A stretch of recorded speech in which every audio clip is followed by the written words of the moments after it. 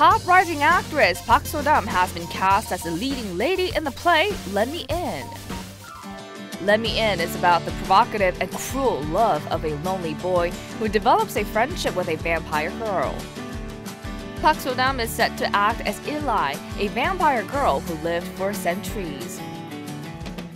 Park So-dam has become a top rookie actress and has been extremely busy this year as she starred in the films The Silenced, Veteran, The Throne, as well as The Priest, which is still very popular. In particular, she shaved her hair off in The Priest and mesmerized viewers with her bone-chilling acting. Many are looking forward to her performance in this new play.